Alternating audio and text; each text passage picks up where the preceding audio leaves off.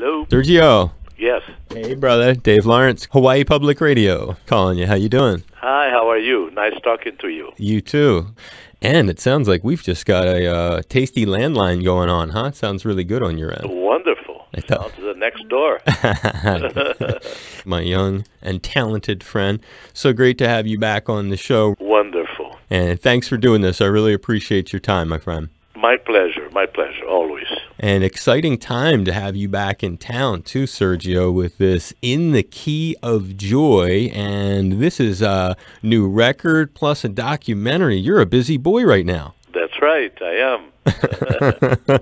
One of the things that kind of like your benchmark for who you are, I was reading a quote about this new record, and it kind of sums up everything that people have appreciated about you over all these decades. You said, quote, "I love to work with different people from different cultures, different countries, different generations, and different styles." And with that in mind, tell us about this record. It includes American rap artist Buddy, includes a wide array of folks from so many different places. It's exactly what you just described. I mean, it's my curiosity, and it's a great pleasure for me to go to the studio and collaborate with, not only young artists, but maybe some older artists. Like I have a young rapper from L.A., but I also have Common as my guest, and he's a classic rapper. And so it was just a great encounter of musicians and singers, great melodies, and fresh songs. We didn't do any covers or anything like that.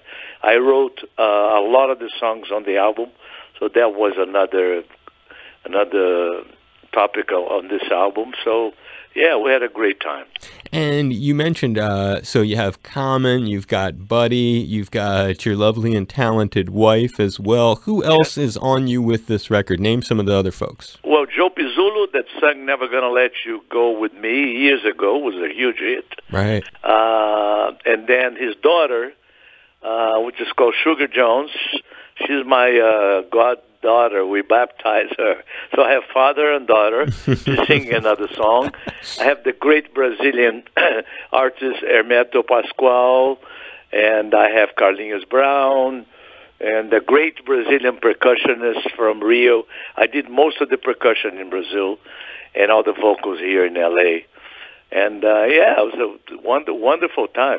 And when it comes to the recording of that in Brazil, let me back up a second. When it comes to like some of these guests, like let's start with the hip hop cats. It starts with the song. It starts with the melody. I sit down on the piano and write a song and give it to somebody else to write a lyric, and because I don't write lyrics. So, I mean, for me, melody is the most important thing. Got it. After the song is ready, and then I say, well, who would be nice to be a guest on this song? It goes like, it starts with the song and ends with the song. So there's no formula whatsoever. So you start with the melody. You've written... Start with the melody that I wrote, then the arrangement, go to the studio, record the melody, do the arranging. And then, okay, maybe that song, we can have a singer here, we can have a rapper, we can have a... whatever, an instrumental. And they'll come with their own lyrics and stuff. Yeah, absolutely. It's freestyles like a great jazz musician. They improvise, they come to the studio. Same thing happened with Buddy and Common. And they improvise when they hear the song. And the studio is just an amazing process. So everything is very organic and very spontaneous. And as far as the lyrics with the other ones that aren't the hip-hop artists? Then I choose the lyrics. For instance, the song that I don't have the album in front of me, that Joe Pizzolo sings. Right. I had Paul Williams, which is a great, classic lyricist. Sure. That wrote the Love Came Between Us. He wrote the lyrics. On the other songs, there's a girl that I met here in L.A. Her name is Nisha. She's from India, and she speaks fluent English. She's a great lyricist. She wrote a lot of the lyrics. I have a great singer named Shalea. I don't know if you heard about it. And she's an amazing singer. And again, Nisha wrote the lyrics. So, because I don't write lyrics, I send them the melody, and then we talked about what it fits, what is not fit. That's great. That's how it works. That's great insight, and that's huge. How lucky for Nisha, the girl who you said was from India. How did she come into your life that now she plays this great role of getting to write your lyrics? It's word of mouth. Like Shalea come through, I knew about her, but she came through my engineer. Got it. And you might talk to somebody, there's this great lyricist. I get it. That kind of thing. It's a lot of word of mouth. And then you meet the person. Listen, sometimes it works, sometimes it doesn't work. That's a great point. So what you're saying is a lot of the time you'll attempt a collaboration or something, you'll go, this isn't the right thing, or otherwise. Correct. Yeah, it happens. Not a lot, right. But it happens. Yeah, it happens. That's cool. Absolutely. Well, that's a lot of insight for your fans into how some of this stuff gets put together. I dig it. And the same with this documentary. Now, that's even more of a, in terms of something that covers, this is a career-spanning documentary. I was looking online. I saw you guys just did was it Santa Barbara? Yes. They opened the Santa Barbara Film Festival. It was wonderful. We had 2 standing ovations, and people reacted so beautifully to the documentary, which was done by John Scheinfeld. He did Coltrane, he did Harry Nilsson, and we spent 2 years together. We went to Brazil. We visit, my whole journey. The clubs that I play in Copacabana, and then he interviewed a lot of people in Brazil and in the United States. And it's really beautiful, and I'm very, very pleased with it. When you were on last time, this thing was just getting underway, I guess, because you were telling me a little about it then. So when you talk about like flying to Brazil with him, explain a little. So you guys, what do you plan out? You bring a whole crew. How long do you go? How does something like that come together? He brought the whole crew. We use people in Brazil for lights and things like that, but he brought a crew of 3 or 4 people and himself. And so we went to the city that I was born, across the bay from Rio, and the building where I used to live, things like that. Then took the ferry to Rio, to the clubs that I used to play in Copacabana during the Bossa Nova days. And so that was it, and interviewed a lot of people down there. And who do you bring with you when you go on a trip like that? My wife came down with me. I don't bring anybody. No big entourage. So just no. Very organic and very simple. Well, it's really a special thing too. Yeah, because he's filming, and the sound, a lot of stuff he rented in Brazil, but most of the stuff was there, and he brought some people in. What a cool. Yeah, but it's a cool thing, yes. Oh, it's so, and it's neat that you can touch on different it's a very international story, your life. And when I think about the documentary and some of the early days, like, for example, recording with Cannonball Adderley, Herbie Mann, getting to play at Carnegie Hall, does that come up in this thing? Yes, it does, and there are pictures of that, and absolutely. You have to come and see it. Oh, I'm going to. And that the Carnegie Hall, did that end up being a record? The show at Carnegie Hall ended up being a record. It was all the guests that was there.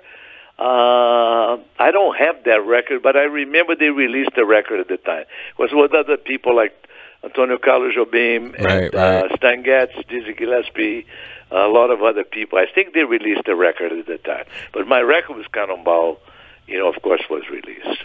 What were some of the early TV appearances from that era? Oh, everything. I mean, Danny Kaye special, Fred Astaire, Johnny Carson several times, Merv Griffin, all of those things, I did a bunch of them. Wow, that's Fred Astaire. That is Dancing to the Look of Love. That is amazing. Now, you have some presidential encounters in that? I did play for President Nixon and for President Reagan. Reagan and Nixon. And when you are making the documentary and you have to go back to that sort of era, I wonder, at your house, do you keep a lot of mementos, or how does this guy get on them? A lot of pictures from those times, and we talked about that, and there's a lot of pictures that we have, luckily, because in those days was no video, right? No smartphone either. Right. Exactly. Couldn't Right. record every second of everything. Right, the way it is today. That's a very, very good point. But so did you save a lot of stuff yourself, though, pictures and stuff, so you were able to help? Yes. That's kind of cool, huh? It's a reward for holding on to the stuff all these years that you can Absolutely. work with the director and be able to incorporate that. And as well as some of this record that you have, all these amazing collaborations on it, and you're kind of known as a collaborator through your life. Like, tell the story of how Stevie Wonder and you came together for The Real Thing. He wrote that, right? Yeah, he did. He came because I met him here in L.A. because he had his guitarist was Michael Cimbello, and Michael Cimbello, girl's friend, was a singer in my band. So we met like that, and then we became very good friends with Stevie. And he told me one time he wanted to sing something in Portuguese. So I wrote for the first time some lyrics for him in Portuguese. It's called, I'm trying to remember the song. Anyway, it's on the, now you got me working my mind. My brother. Anyway, so he sang and he thanked me so much, gave me a platinum album. Wow. And he said, I got a song for you. So he wrote The Real Thing. He had amazing genius. Kind of like a payback, it sounds I'm a like. huge fan. What a neat thing. And did you guys play it live and stuff? Yes, we did, yeah. Do you tell any of that story in the documentary? Yes. Did Stevie record a new interview? No, unfortunately, he was traveling. You couldn't get him. We got Quincy Jones. We got many people in there. What about, when I think about this, again, we're talking to Sergio Mendes. He has this incredible new record that's out, In the Key of Joy, documentary as well. And one of the things that you have through your life, I guess, is a partnership. It starts as business, but ends up being friends. Your critical introduction to Herb Alpert, Jerry Moss, man, and then Herb all these years later, still a factor in your life. Absolutely. They're both on the documentary, of course. And Lonnie, which was the voice of Brazil 66. And we are dear friends, and they're coming. We're going to show the film here in L.A. They're going to be there.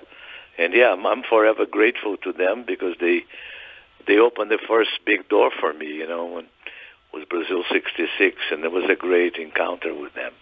And wasn't it through meeting you that Herb met Lonnie, who would go on to be his wife? That's right. Yeah, that's correct. And then when did you guys start touring together back then? We start touring, I would say 66, because we finished the album in May, and then we start touring in, summertime.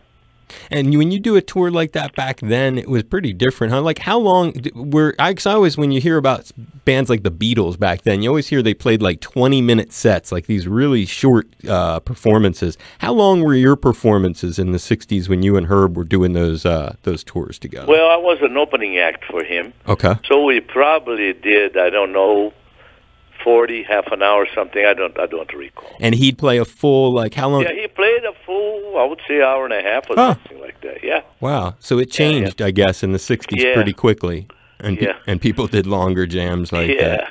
You know what's neat with Lonnie is she's come back through your life for some other projects, including one, you produced her vocals for the James Bond film, Never Say Never Again. That's right. She's a dear friend, a great singer. Well, I really appreciate all the stories today. Really looking forward to you arriving in town for these shows at the Blue Note. Talk to you in Honolulu, though. We can do that at the club before the show. I would like that. Nice. I would like that very much. It's my pleasure. Let's do that. I will work it out with the club and your people. Wonderful. I'll see you then, brother. Thank you so much.